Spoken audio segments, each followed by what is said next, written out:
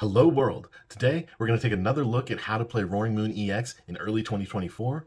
Today we're going to do it by watching some live play videos. So I've got 3 different matches that I played with the deck, and I'm going to go through and show you how they went, what you kind of need to be doing with this deck in order to have success. And hopefully you get something out of this video, maybe got something out of the last video I did, or maybe you'll get something out of tomorrow's video, which is going to be isolated clips from this video where I go in and give specific gameplay advice about how to handle a few key decisions along the way that really make a world of difference as to how well you're going to do with Roaring Moon.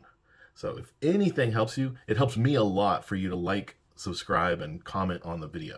Anything you can do to support me, I appreciate. But either way, regardless, we're going to go ahead and jump straight into the live play now. Okay, so we're starting off here. Our opponent won the coin flip, well, has the coin flip. They're going to flip. They chose heads, it came tails, so we get to pick. We always want to go second. We can hit hard so often that never do we want to go first. So our opponent's going to go first, and we get a mulligan, so do they. That's fine. We end up starting, oh my gosh, we're going to start Lumineon. Yeah, that's not what you want to see, but at least we have some Pokemon search cards. Our opponent is starting Iron Hands to threaten a 3-prize turn on our Lumineon. All right, let's see what we can do. We get a Roaring Moon as our top deck and Battle VIP, so we'll want to get Radiant Greninja and Squawkabilly to start setting things up, I think. We have that Nest Ball in hand as well, so we can go ahead. We can get Morpeko. Since we want to go for, we want to try to get a knockout right now. So we're going to go get Morpeko to help with moving Pokemon around if it works out. Discarding 1 Earthen Vessel to get 2 more. We get another Battle VIP Pass. We'll go ahead and grab a Darkrai, just in case we need to use his V-Star capability later. Go ahead, attach the Dark Patch there. We're going to discard an energy, get a couple more, attach one of these to Roaring Moon because we really want to make this work. It doesn't matter if we hit Iron Hands for 70. That doesn't help us. Okay, so we did not get anything that's going to help us out. We're going to have to Iono and hope we get a Dark Patch and a Switch card. Only Dark Patch. All right, so yeah, this is game.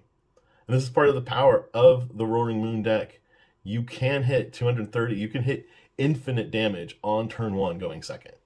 So just like that, we win against Miraidon before they ever even get to play their second card. Now, sure, plenty of time. They'll get Miraidon out turn 1, and they'll be able to go ahead and blaze through, get set up. We still will often outspeed them to the first knockout, and from there it's going to be hard for them to recover. But the thing about us going second, not only does it help us to often get that kind of situation going, but it also kind of leaves our opponent in trouble because they have to come back and do their turn 1 without a supporter. So they don't get set up as well as they normally maybe would before we're already pouncing on them and taking things out. Okay, time for our second game. This time we're getting the coin flip. We're going to go ahead, choose heads, and see how it comes down. Ooh, we got tails. So our opponent's going to get to choose who goes first and second. Hopefully they decide they want to go first because that's always what we want to see. And they do. Thank you, opponent, for choosing your doom. Okay, so we get nothing, get a mulligan, and our opponent does not. So we're going to give them an extra card. Go ahead, hit that done. We're going to give them a few extra cards. We do have Morpeko to start off with, and that's certainly helpful. Might be a mistake just starting the Morpeko and not putting a second Pokemon out, but it looks like it's not going to matter because they are not going to take us out with Frigibaxes. Okay, so here we want to take a knockout turn 1 if we can. We'd prefer it to not be on a single prizer if they bench something else. If we're going to attack a single prizer, we want to hit into the Frigibax with Morpeko. But our ideal play is going to be to take down Chien Pao. Hopefully doing it just as fast as we did with that Iron Hands EX last game. Now, our start doesn't look great, but we do have a PokéStop and we do have a Radiant Greninja. We'll go ahead, bench the Radiant Greninja. We could probably bench the Darkrai too, it doesn't matter. But we are going to conceal cards and get that dark energy into the discard. There's another energy for us. We have Sada's Vitality in hand as well. And this Nest Ball will get us a Roaring Moon. So go ahead, grab the Roaring Moon. We've only got 2 in deck right now. And probably want to go ahead and play the PokéStop. Since we have a Vitality in hand, it's not going to hurt us too bad. Anything that gets discarded is going to be okay. And getting a whole bunch of items is definitely nice. Okay, so we'll go ahead and play the Sada's Vitality so that we can get an energy. And now we have Dark Patches. Let's see what we can get with Trekking Shoes. An Earthen Vessel is perfect. That'll let us get a card get another energy into the discard, as well as one to attach for turn. And we'll have one that we can conceal away next turn as well. So this is great for us. And we'll just go ahead, use that Dark Patch, get a manual attachment in, and we're off. So we're going to go ahead and take our first knockout, take the first 2 prizes in this match. With Calamity Storm here, that means we're going to discard the stadium, but that's okay.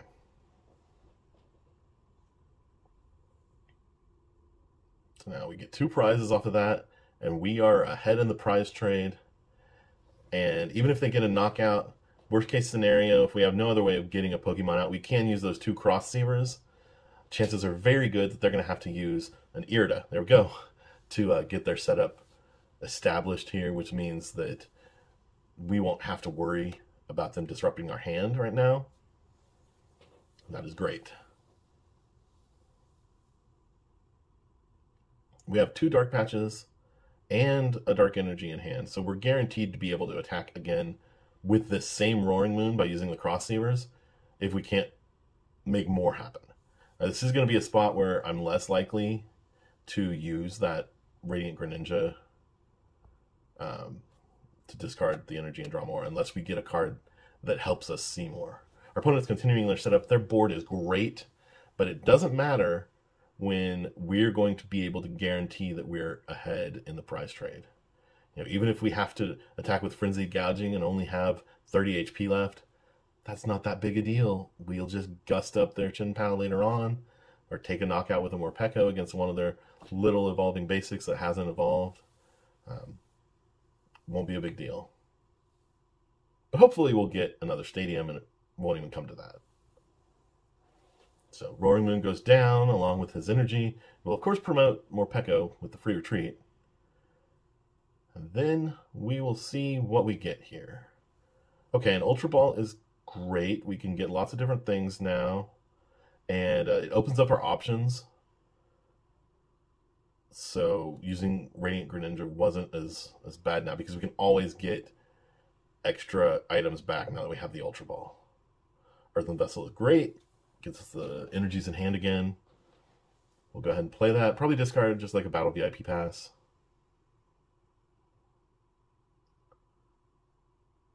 And here come the energies. So now we can use the Ultra Ball to get Darkrai VSTAR. And we can use Crossceivers to get the Roaring Moon back, and then we can use Darkrai VSTAR to get a Sada back. We're not going to need Lost Vacuum. I think we can probably just discard an energy here.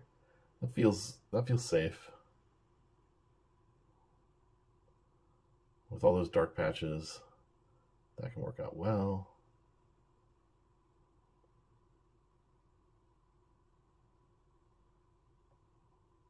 Okay. So double checking my logic, but I'm pretty sure that this is going to work out just fine. So we use the Crossceivers, play 2 of them, grab Roaring Moon back, and then we can grab Vitality back as well. With another set of cross. So we get 1 Crossceiver back, and then let's see what else we've got in here. A Nest Ball. Ooh. Okay, so we get the Nest Ball. We can get another Roaring Moon out before we play the Sada, and we'll get double attachment that way. And then we have tons of Dark Patches. Okay, we're from Golden. All right, from here, we're basically going to have both of these guys set up. So 1 energy onto each of them. We can Dark Patch on each of them. We even hit the stadium. Oh, wonderful. Okay. So Dark Patch on each of them. There we go. And onto the next one. Then we'll manually attach onto one. And we can PokéStop just to see what else we can get into our hand. That also lets us then have a stadium to knock out Chien Pao more easily. Get a Cross Switcher as well. So that's going to be helpful going into next turn. Yeah, alright, so we Calamity Storm, and we're at 2 prizes left with 2 full health Roaring Moons ready and raring to go. Wonder what we get off the prizes. Another Dark Patch. Okay, so I mean, our opponent's only play is going to be to make like an Iono play, and if they do that, they're probably not setting up a Chien Pao to get a knockout. And even if they do, as long as we can get to 1 energy or energy recovery card, like, it doesn't matter if they get this knockout. We can still just get another knockout our next turn.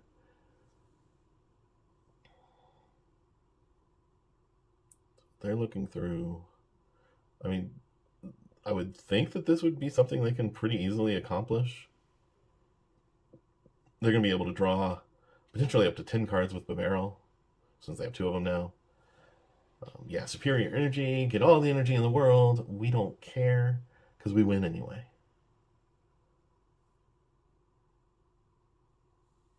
Like I said, the only worry is if they get to an Iono. Even then, the chances of us not being able to get to an energy one way or another. Oh, they're playing Erda. We're a lock. There is nothing that can happen now for them to win. They recognize that. They look at it and they say, okay, well, our opponent's got to be able to get to an energy now with their hand. And they're right. So, Chien Pao, often easier than, you know, the main decks that are, the big decks that are playing right now. But, I mean, it's still an easy matchup most of the time. Okay, and now it's time for our third game. And once again, our opponent is going to flip the coin. What do they pick?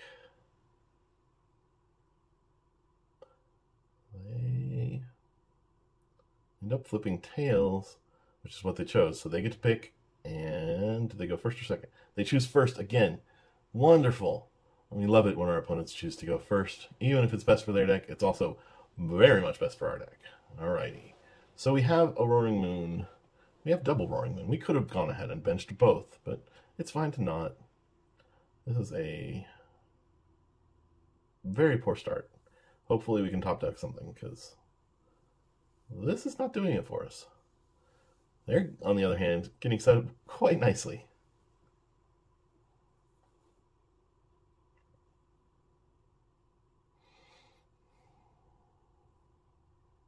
They retreat. They're going to promote the Mew, get an item, and then they'll draw some cards with Rotom V in their turn, ready and raring to go into the next turn. Alright, can we get a top deck? Oh, PokéStop. Let's see if it saves us. There's so many items that are good for us, it probably will. Or see, discard the Lumineon, but we get an Ultra Ball and a Battle VIP Pass. That is perfect. We have a Switch Cart too, so we can get Morpeko to be able to swap to the bench and get all of our energy that way. And of course, Greninja will help us with getting energy into the discard. We do have Darkrai VSTAR in deck. We have 3 copies of Sada. Didn't prize any energy. Okay. So I think this is what we're going to want to do. We've already got 2 Roaring Moons out. And then we'll get a Squawkabilly as well. Go ahead. Play the Ultra Ball. As long as we don't discard the Switch card, I think the rest doesn't matter, because we are going to squawk away everything. But we do want to get that Morpeko into the active so that his free retreat can do us well.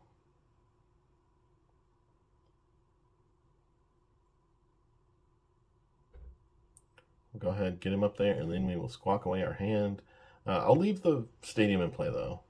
We might make use of it later on. All right. Well, we have a lot of Trekking Shoes. So let's go ahead and conceal cards, and then we'll see what the Trekking Shoes can lead us to. Wow, okay.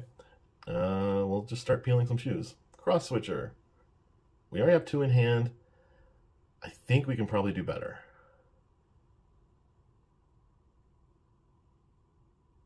Okay, Dark Energy. I dig. We have 2 of these guys down. Let's go ahead, get that one in the discard, and another Dark Energy. Now if we can get rid of it. Battle VIP. I think getting a Darkrai down is important. So let's do that. What do we get off the last Trekking Shoe? Ultra Ball. Ooh, I think we'll see. We'll run the gamble. Ultra Ball is tempting because we'd be able to get the Darkrai for next turn, like the V-Star for next turn. But if we had hit, really we would have liked to have gotten a Dark Patch there. Looks like we're going to just have to settle on attaching 1. And, ooh. I don't think we can do anything. We've got to take a turn off. We're missing the attack. If we got a Dark Patch, we could have used some Cross Switcher shenanigans to attack with Morpeko. We didn't get that. This is... Now, thankfully, there is no possible way that a Charizard can knock out a Roaring Moon before we've taken a knockout. They don't really even have a way to knock us out after 1 knockout, because they'll be doing 210 damage, and we have 230 HP. So that should be fairly good for us.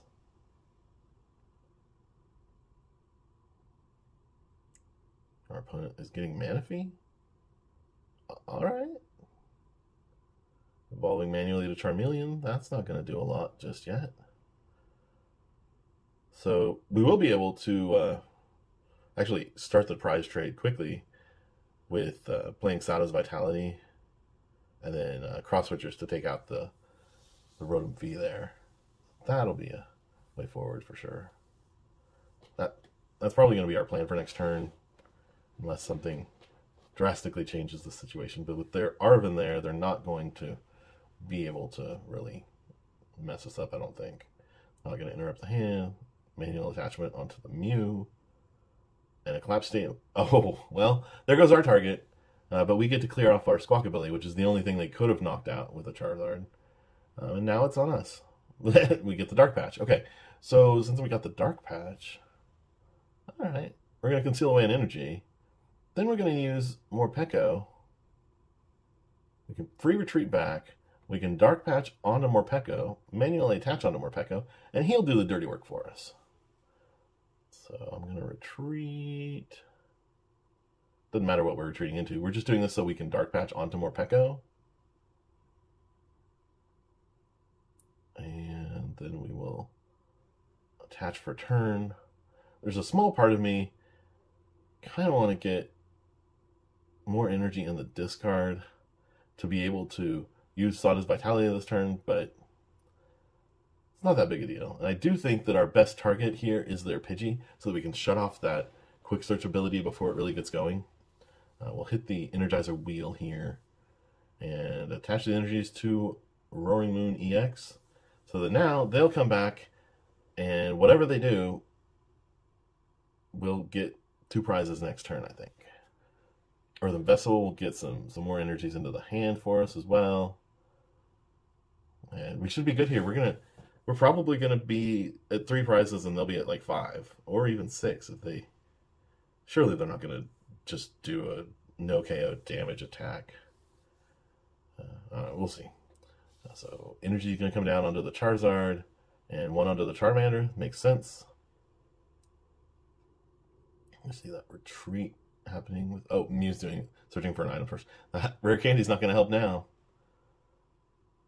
Let's see, an Ultra Ball. 4. Are they getting another Charizard going? Lumineon, okay.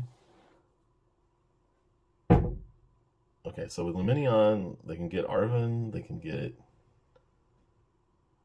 Okay, so there's Arven. What are they going to get with Arven that matters? So, Justified Gloves is going to bump their damage up from 210 to 240.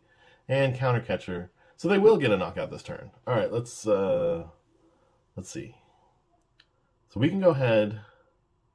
They'll get a knockout here. We can get the return knockout with Sada's Vitality onto the Roaring Moon. And then an attachment. Trying to decide if we need to worry about that collapsed stadium. Okay, so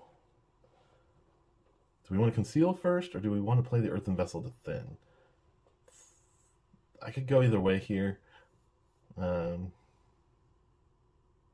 Often you hear the phrase thinning is winning, but I don't know. Like, part of me wants to have access to raw energy too, but I guess this should be good. Let's see what's left in our deck as well. Okay, so no Pokemon. We have a couple Crossceivers there. We might have one in our discard. Let's see what we get off the conceal now. Okay, there's another Crossceiver. So we can get Roaring Moon back. And then we can Sada onto both of them, right? Yeah. Righty. And we can Dark Patch onto one. Manually attached either one. So we've got, basically, again, we'll have the two attackers ready and raring to go. We are going to have to use the big attack now with Roaring Moon, Frenzy Gouging to leave ourselves with only 30 HP.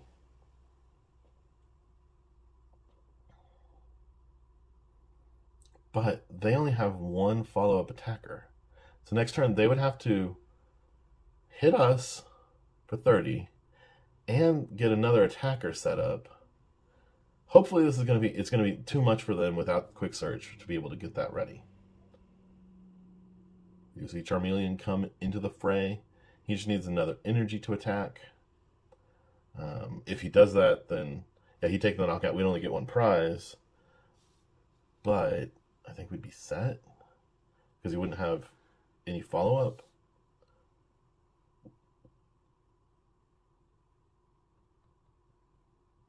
Let's see.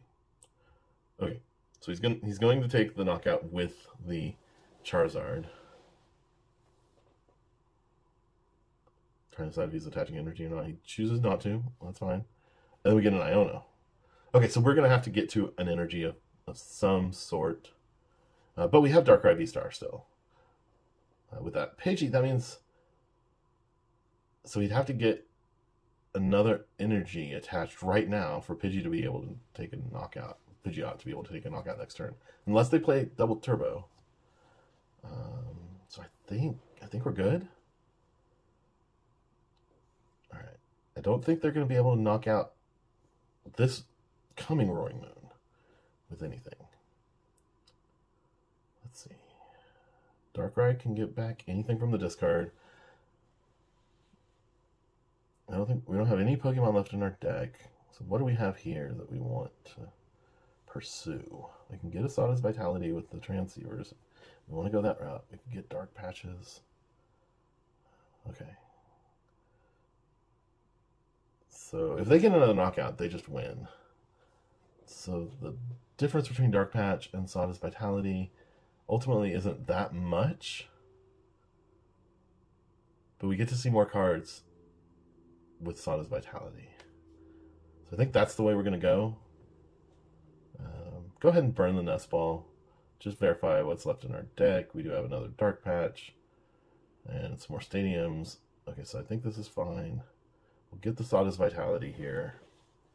Draw some more cards with it. And see where we're at from there. Okay. So we can Super Rod if we need to. I don't know that we'd need to for anything. Maybe just put some energies back for draw purposes with the Greninja. And we can get Lumineon, but does that even help us? No, I think just the energies to be able to keep digging with Greninja if we need to. I think that's the way to play it. And we'll go ahead and attach to Darkrai V too, just in case. And maybe he can be an attacker of note next turn, if there is next turn. So our hope here, our key is thinking that they weren't able to stay in the game as fast as they needed to. If they can somehow hit 30, which isn't a huge ask, but I still feel like it depends. It all depends on what Charmanders they have and what energy access they have. All right, we see a level ball, and so that's the Emperor Charmander. He can do 40, but he needs 2 energy. I don't think it's particularly often that Charizard plays Raikou. I'm sorry, Raihan. So let's see. If they have Raihan, they win. If they don't, then their best bet is going to be trying to stall us out with Pidgeot. So, okay, they're playing Iono. Right, that loses us the Cross Switcher we had in hand. And cards in general.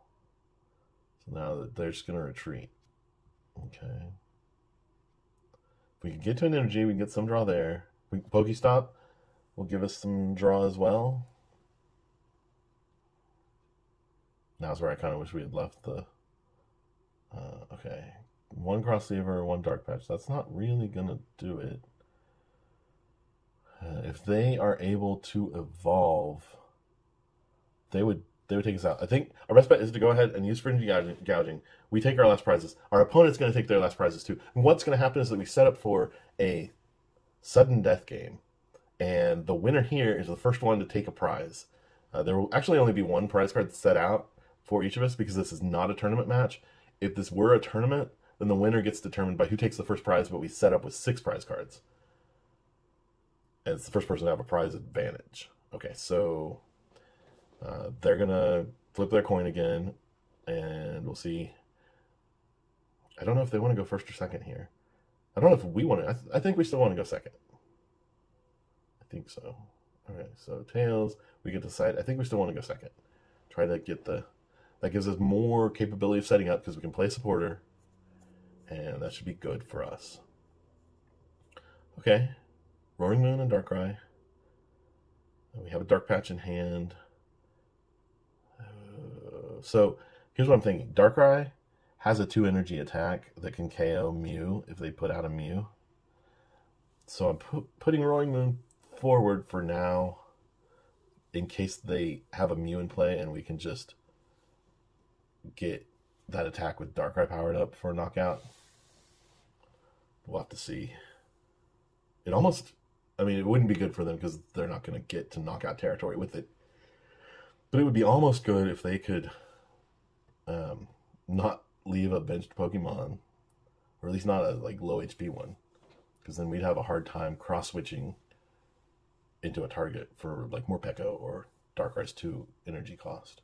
They didn't bring out the Mew, so Darkrai, his 2 energy cost is, it does 50 damage, so that's not on the table anymore anyway. Okay, so PokéStop, Trekking Shoes, can kind of go either way. Switch Cart looks good. Trekking Shoes, Vitality looks good. Right, we'll go ahead, we'll play Darkrai. Now I think we can go ahead and play the PokéStop before the Vitality, because yeah, most of what we might discard is going to be a problem. All right, so does that gives it to us, right? We get Morpeko, we Switch Cart, and then we Sada plus Attach plus Dark Patch onto the Roaring Moon, and then we win. There we go. So it was much closer because we missed our turn 1 in the first half of this game. It got closer. We didn't get any kind of knockout there, and then when we did, it threw us into the odd even prizes. They were able to just exploit. So, but here we get the win in the sudden death game, and yeah, this is the power of Roaring Moon with this updated list. So, yeah, check it out. This is definitely the way to play it right now in early 2024. Once rotation hits, we're going to lose the Cross Switchers and we'll lose the Crossceivers, and we'll have a whole array of new tools and tricks to play with. So I'll come back and do an updated Roaring Moon EX video then. But for now, this is kind of the be-all, end-all, I think, of what you want to do for Roaring Moon. With that, this has been Jeffrey, JB146 Blake for Hoopa Hideout, and I thank you for listening and watching.